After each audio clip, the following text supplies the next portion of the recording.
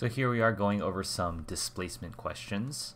So let's talk about a quick tutorial about displacement. Displacement, we need to know different definitions here. Displacement is the change in position. We use usually delta x, and it's the final position minus the initial position. The magnitude of displacement would just be the absolute value of delta x, and so that's the absolute value of the final position minus the initial position. And then last we have distance traveled, and distance traveled is sort of adding up all of the positive distance travels, and it's easier with an example. So in A, when I look at the distance traveled, well, A starts at 0 and goes to 7, so it travels a total of 7 meters.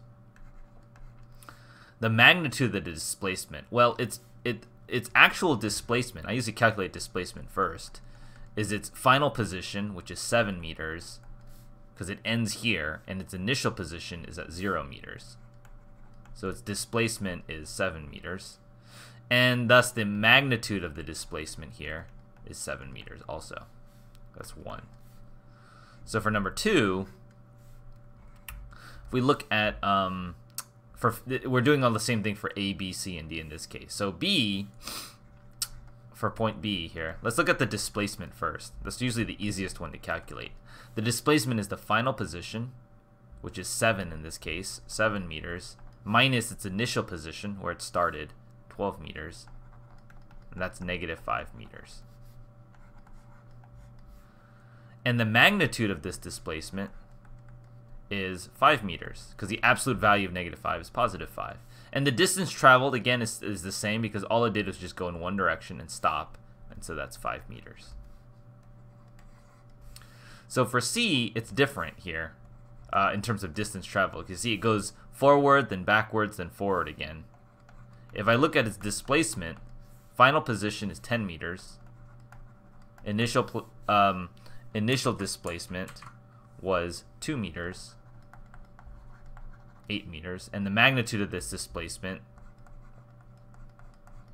is 8 meters. Absolute value of 8 is 8.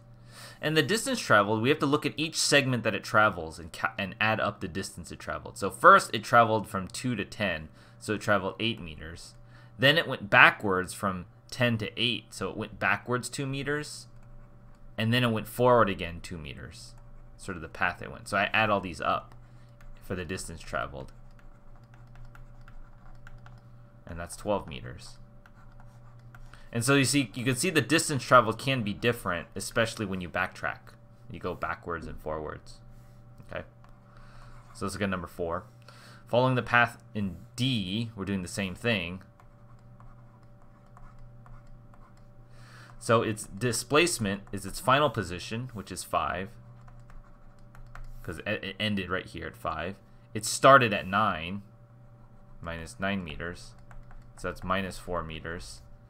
The magnitude of the displacement would be the absolute value of this, which is 4 meters. And then the distance traveled is, well, first it went from 9 to 3, so it did 6 meters in this direction. And then it went from 3 to 5, so it did 2 meters in this direction. So the 6 meters plus 2 meters equals 8 meters.